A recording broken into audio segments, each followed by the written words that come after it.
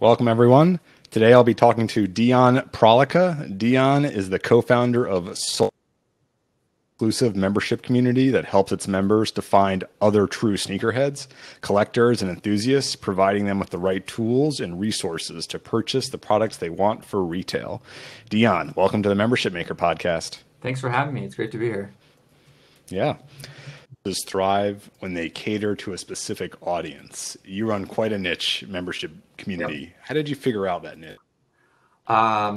Just comes from a personal passion of mine, really. I love sneakers. I love the culture to do with it. I was frustrated by the current landscape, and my primary goal was, how do I bring the community, the culture together through community, because I wanted to engage with other people like myself. And I found that was dissipating online, through Twitter, through Instagram. It wasn't the same anymore. And I just loved it. I knew there was a hole that needed to be filled in this massive market where everyone was, in my opinion, thinking about it the wrong way. Sneakers is a $100 billion market. Resale is a $6 to $30 billion market globally.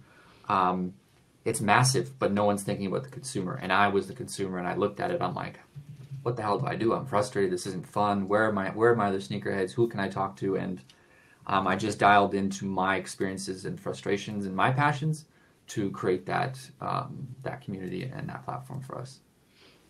So, kind of like an aside question, obviously, since this is a huge community in general, not just yours, just in general, around sneakers, and obviously there's social media like Instagram, and there's obviously influencers out there who are sneakerheads who are posting about this, and people are commenting on it. What about that did you see? Okay, that's fine. That's a place to talk about sneakers for sure. But what was missing exactly that you thought you were filling?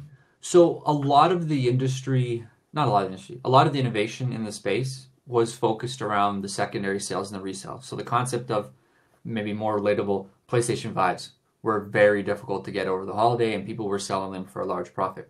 That's the sneaker industry, specifically the last 5 years, has gotten out of control. So the average person who wants to buy a shoe for $200 is basically just being left out in the wild to spend $300, $400, $500 to buy it, because again, all the innovation was coming from, how can I charge this person more for the shoe they want, versus how do I enable this person to buy it for the lowest possible price. And that's the gap I was trying to fill, right? There was nothing in between. It was either, if you don't get it from Nike, you got to go get it from StockX. And I wanted to eliminate StockX from that and give people no reason to go to secondary marketplaces to buy and pay those premiums, because they could get it from us directly. It makes sense to follow a niche that you already are involved in, that you already know about, as opposed to random niche, right? Like, oh, you're going to be a yoga teacher if you don't do yoga, or like that doesn't make, oh, but I think yoga is going to be popular, so I'm going to create a business around that. Like, that doesn't make sense, right? Yeah. Stick to what you know. Even then it's difficult, but at least you're eliminating some of the unknown variables. And I also like that you're not just targeting folks who are, kind of into sneakers. You're trying to target the folks who are really into sneakers, right? So trying to, though, I don't know what you would call that. It's not like experts or professionals, but people that this is a passion. Yeah, and the term that gets thrown around a lot is sneakerheads, sneaker enthusiasts, collectors, whatever you would want to call them. Our approach has been, right, it's a $100 billion market. I don't have to go for the $100 billion market right now. Why not focus on the $2, $3, $4, $5 billion aspect of that is super focused, spending the most money, the most engaged, acquire them, build an audience and a product around them, and then when we're ready, we scale and build outwards. We then go attract the father with 2 kids who used to be a sneakerhead but wants to be involved in the culture for $7 a month. We find our scale and explore the rest of the market, but go to the people who are going to be the most engaged, who will give us the best feedback. That, in my opinion, is the same model that the brands follow.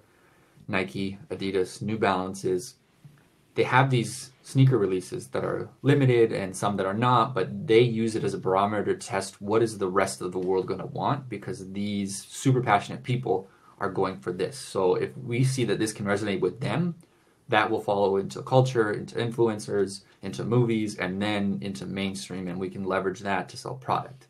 That is definitely the way to think about it, and that's how we approached building the business and building our audience.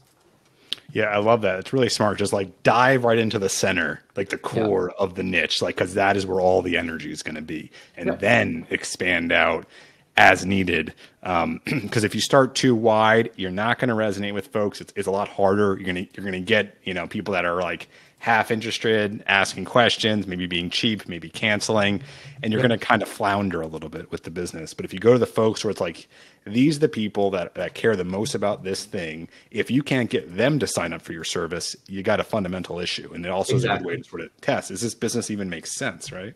Exactly. Instead of trying to cast a giant net for product market fit and trying to do 100 things to appease to 100 different user profiles, find the best ones who can give you the highest revenue per user, and then test, iterate, find the perfect product for them, and then pull pieces out of that to see where it fits in with the rest of the market and different types of users.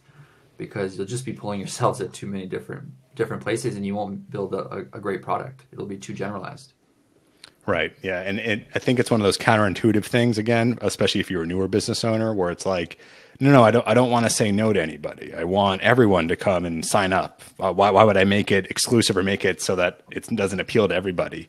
And the counterintuitive side of that is like, you want that in the beginning. You Yes. can't do everything all at once. You can't do the wide net. It's much, much harder.